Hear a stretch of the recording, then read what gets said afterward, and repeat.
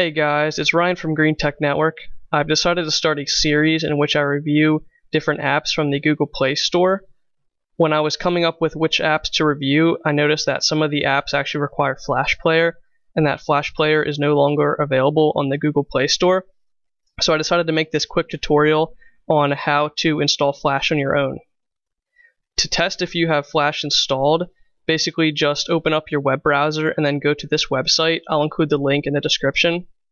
If you see a gray box or a little blue Lego shaped kind of thing, that basically means that Flash Player is not installed. If Flash Player is installed, you should see a little animation with a ball rolling around. So because Flash Player is not available to be downloaded on the Google Play Store, you're going to have to manually download and install the Flash Player APK yourself. I've already gone ahead and hooked up my phone with my micro USB cable to transfer over the files, so you're going to want to do that too. After you do that, you want to open up the Adobe Archived Flash Player Versions website. I'll include a link in the video description, and I'll also put a video annotation up so you can access this also. You want to scroll down until you see the Flash Player for Android 4.0 archives and Flash Player for Android 2.x and 3.x archives. And you want to download whichever Android build you have, obviously. Apparently the 4.0 archives also work for Android 4.1 and 4.2, but I can't vouch for that personally because my phone is 4.0. So you want to click on whichever one you want to download. The top ones are the most recent, so I'm going to click on this one. You wait for it to download and browse to the download directory, show in folder, and then I already have a few other ones downloaded, but you want to open up my computer and go to either your phone's internal storage or your phone's SD card storage. I'm putting it on my phone's SD card storage, and you can put it in whatever folder you want to. I'm putting it in the download folder, and then you just drag and drop.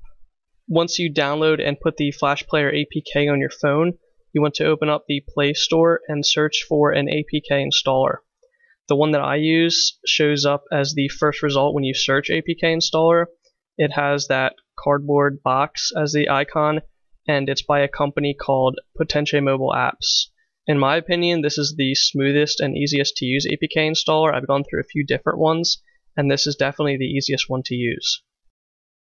After you've installed the APK installer application, open it up and then search for the Flash Player 11 APK. Mine is inside the external SD folder, and then inside the downloads folder all the way at the very bottom.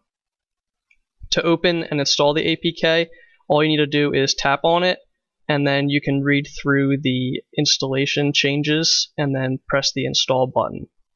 You can give it a few seconds to install, and once it's done installing, you can press on the open button in the bottom right. This will open up some settings that Flash Player lets you change. It does take a few seconds to open up sometimes. And if you see this page, that usually means that the installation was successful. But to further test it, go to that website that we went to prior to the installation. And this time, instead of seeing a gray box or blue Lego thing, you should see the little animation with the ball rolling around. So there you have it, how to install Flash Player 11 on the Android operating system without using the Google Play Store. If you have any questions, comments, feedback, etc., be sure to leave it in the comment box or send me a private message.